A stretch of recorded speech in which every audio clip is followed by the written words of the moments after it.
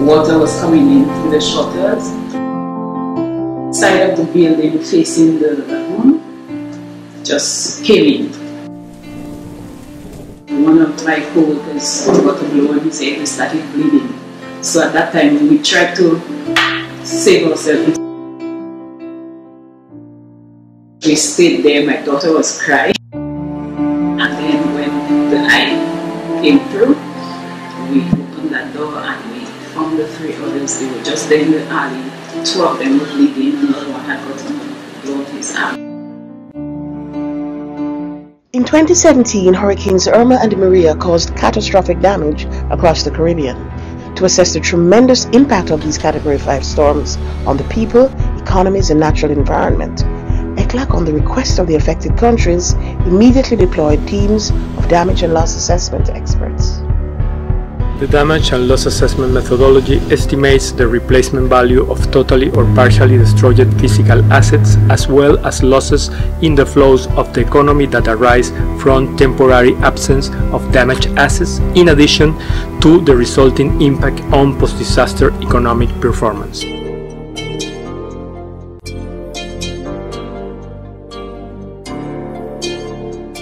Disaster assessment team is a multidisciplinary team. In all the assessment that we did, we include medical doctor, economists, demographer, engineers, journalists.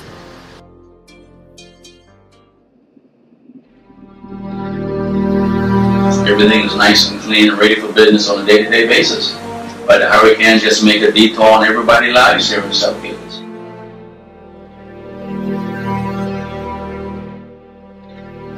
Financially, it's not going to be easy. Because the main productive sectors of the economy will be damaged: your tourism, manufacturing, agriculture.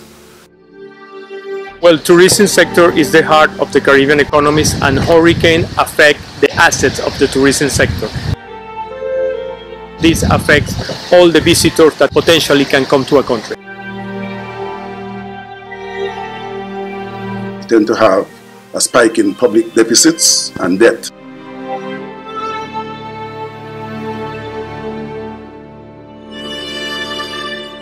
We're here to collect information on total damages, the cost of repairs, cost for removal of debris. One key piece of information is the total number of rooms damaged and the expected length of closure time.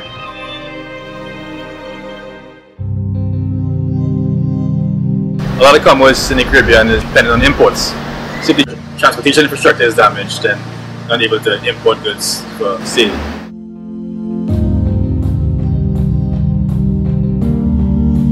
Commercial sector is impacted through the physical damage from the hurricane effects.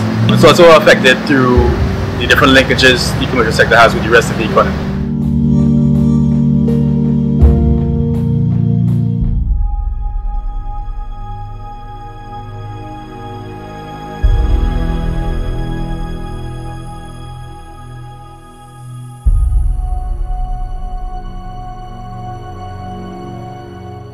It's important to assess what happens when in hurricanes with houses in order to recommend resilience and recovery. People can be displaced if their home is damaged beyond the extent that it's still habitable. Having as close as possible an accurate estimation of those affected is essential for determining the damage. In terms of information that we collected during the visits and the mission, we require from the Ministries of Infrastructure and Housing information data, hard data about the affected areas. And also the information that we get from the National Statistical Office is important as well, because that gives us baseline information about the situation prior to the hurricane, and it's against that baseline that we make the assessment. ¿Cuánto costaría para ustedes arreglar el techo? Mira, me quedé sin casa con ella. You had electricity. No, we don't have electricity yet. You don't have electricity yet. Some people with their roofs are leaking, and the lady up the road to the edge, she got a hole in her roof.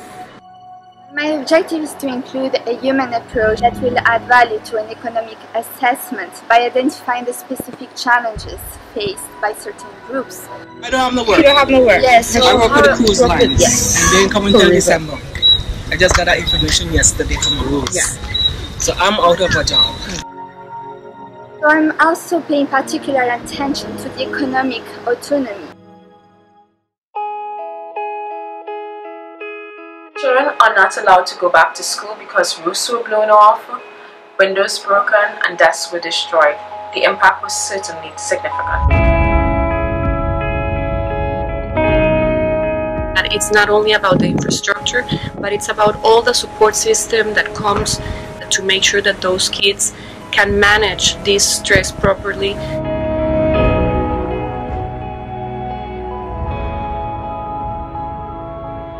Why were the schools so affected? Was it because they were very close to the shore? Was it because they were not complying with the building code? Was it because they didn't have warning enough? That is what we try to find on the field.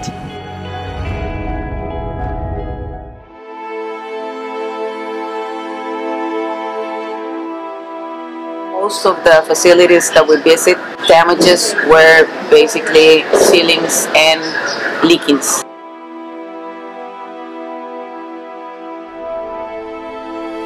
They were really prepared, and the moment the storm was over, they started with all the preventive medicine, and they fought, and they went to do medical consultations to the houses.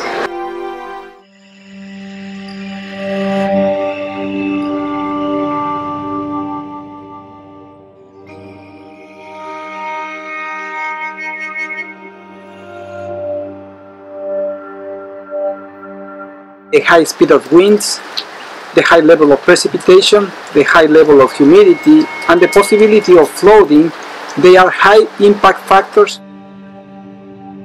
The beach, the sands, the reefs, the mangroves that are attracting the tourists. So it's extremely important to understand these relationships between the provision of environmental services and the economy as a whole. It's important to gather baseline information. That means the state of the ecosystems in terms of area and also health.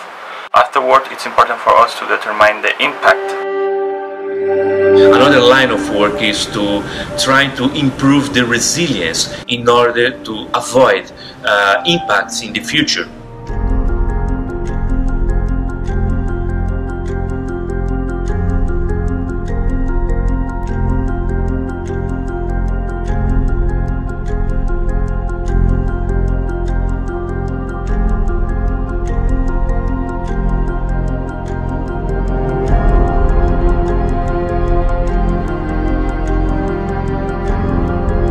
We've seen some pretty bad damage to the microwave link and other technology that is used on the cell towers. Immediately after the hurricane, there is no ability to communicate. This is really a time where most communication is necessary.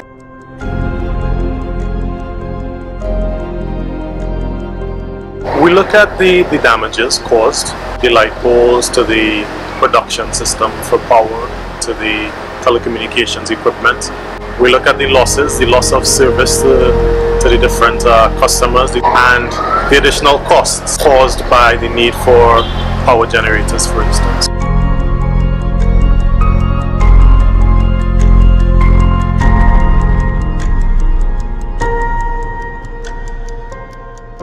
Well, the thing about airports is that they normally get affected on the air traffic control tower. That affects revenue on the country, tourism, specifically speaking, and in general terms, infrastructure on the airport. If the airport has been closed during a month, so I take all of that info and project how the losses will be on the island.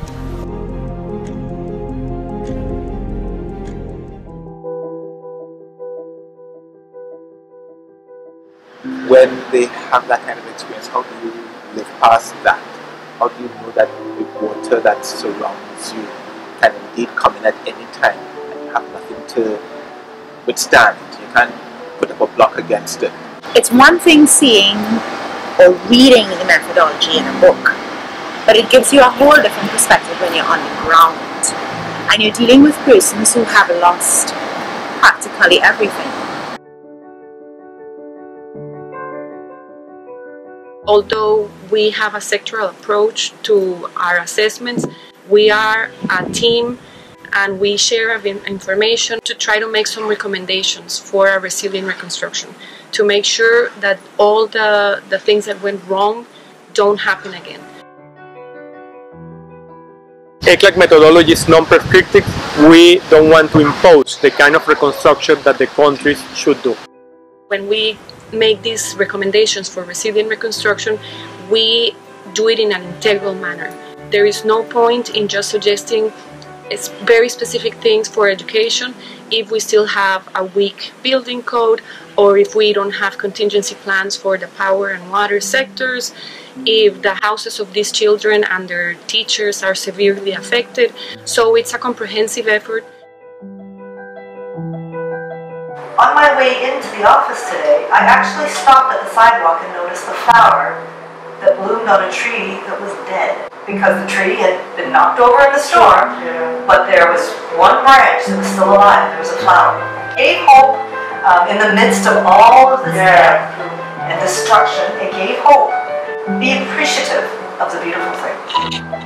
When you step into the sea, look at the sand on your toes. Notice the shells that are on top. Just to try to get back to basics. Get back to basics to really appreciate the good things, and it doesn't take any time or energy to do that. You can spread the word, and I would appreciate that.